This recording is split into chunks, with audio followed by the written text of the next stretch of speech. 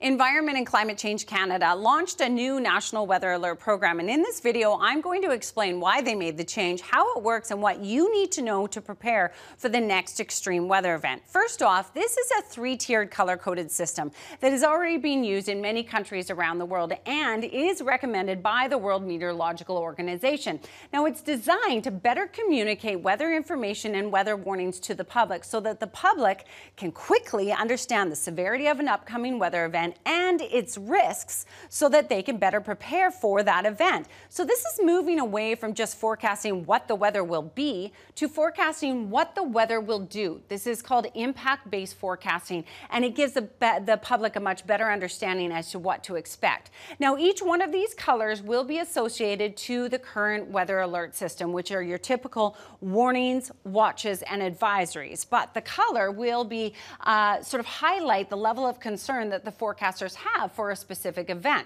So let's get into the details, and I want to show you this matrix. This is what the meteorologists at Environment and Climate Change Canada will use to decide what color to associate to a specific weather event. There's a couple of things that they take into account. One is the confidence of their forecasters. Are they confident that this event will happen?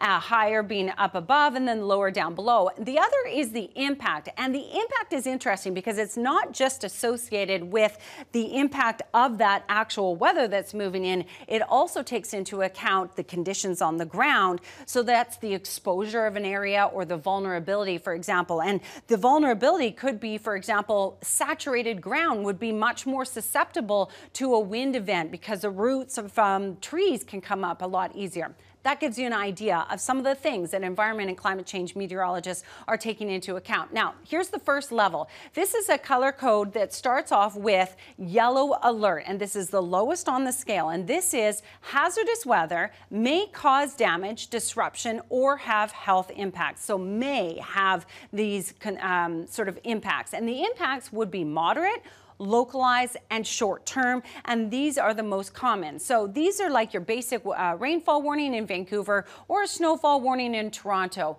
And here's an example of a yellow warning for wind.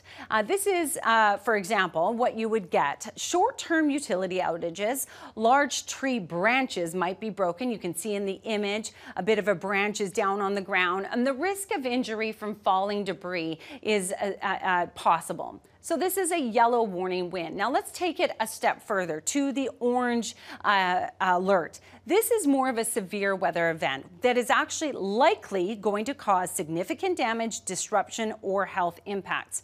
Now with an orange alert, the impacts would be major, more widespread, and they may last for a few days. And this type of an event does happen, but they are uncommon. So I think of weather warnings in Metro Vancouver like a rainfall warning where we may have had some flooding, or it may have caused a single landslide or a washout. That would be an example of an orange alert. Here's an orange alert warning for wind. And you can see in the image here, a branch has come down. So this is widespread utility outages, some roof damage because a branch has come down onto it, small to medium trees have been snapped, and there's an increased risk of injury in an orange warning for wind. Now, if we take it a step higher, this is the last or the highest on their levels, which is the red alert. These types of weather events are very dangerous or potentially life-threatening. And with these, they are expected or they will cause extreme damage or disruption, and the impacts are extensive, widespread, and prolonged. Now, these types of alerts are very rare. So some examples of a red alert would be a tornado warning, for example, as well as the 1998 ice storm in Ontario and Quebec that crippled transmission towers. Another example would be Snowmageddon in St. John's, Newfoundland in 2020 that buried the city, or the 2021 atmospheric river in British Columbia that severely damaged the highways. And when it comes to wind warnings, this is what it would look like. Red warning wind. So long duration, widespread utility outages and structural damage to buildings and homes. You can see in this image, for example, the tree has actually come down on the home. There's significant damage to that home, to the car, and to the power line. So significant damage to trees and a high likelihood of injury. So this is is a major event. Now, the wording is going to change as well, or has changed. So the old system would have said a winter storm warning. Now they will always put the color first, yellow, orange, and red, and then the warning or the watch or advisory will come second, and then what weather event it is associated with. Now, if you're wondering, why did the national government make this change? Well, here's Gerald Chang, a meteorologist from Environment and Climate Change Canada, to explain. Our climate is changing. There's no doubt about that. What we want to do now is to take action, the next step. And for us, how do we provide information better?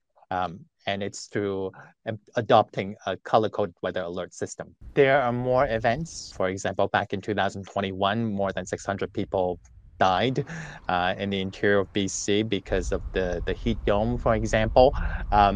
These things are happening, and a lot of these things, they weren't they were well forecast, but it's the next step, how people understand the information and whether they take action to prevent something like that from happening. And that is why, that the World Meteorological Organization is urging everyone to adopt a color-coded weather alert system so that people will respond to the information we give them.